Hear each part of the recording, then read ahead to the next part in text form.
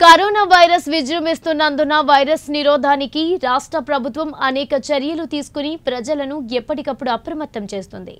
ప్రకాశం జిల్లా Peddadornala MPDO office ఆవరణంలో గ్రామ వాలంటీర్లకు కరోనా వైరస్ విస్తృతంగా విజృంభిస్తున్న నేపథ్యంలో తగు జాగ్రత్తలు తెలియజేస్తూ పెద్దదోర్నాల ఎంపీపీ అభ్యర్థిని గుమ్మ పద్మజ ఎల్లేష్ ఆధ్వర్యంలో శానిటైజర్లు పంపిణీ చేశారు.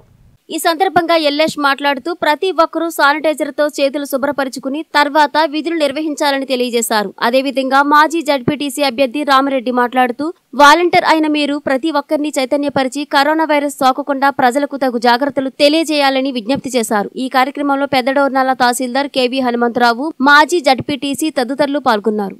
మంత్రివర్యులు వైఎస్ జగన్మోహన్ రెడ్డి గారికి, అలాగే విద్యాశాఖ మంత్రులు ఆదిమూలపు సురేష్ గారికి, అలాగే మాజీ జడ్పీసీ సభ్యులు అమిరెడ్డి రామిరెడ్డి గారికి, మైనార్టీ సెల్ అధ్యక్షులు మజీద్ అన్న గారికి, దోర్నాల మండలంలోని అధికారులందరికీ, గ్రామ ప్రజలకి, ఇక్కడికి వచ్చినటువంటి వీరందరికీ కూడా నమస్కారాలు తెలియజేసుకుంటున్నాను. ఈరోజు ముఖ్యంగా ఈ కార్యక్రమం మేము చేయడానికి కారణం, ప్రతి 50 ఇళ్లకు ఒక వాలంటీర్ వెళ్తున్నాడు.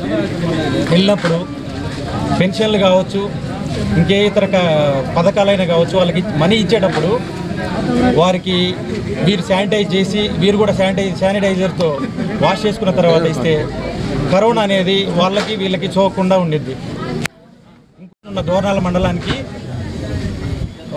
ఏఎన్ఎంలు, ఆశాలు చాలా తక్కువ మంది వర్కర్లు ఉంటారు. ఎవరైనా ఫారిన్ రిటర్న్స్ ఎవరైనా వస్తే వాళ్ళు ఎవరు వచ్చారు, ఎంతమంది వచ్చారు అనే మనం వెలికి తీయాలి అంటే వాళ్ళకి చాలా కష్టం అవుతుంది.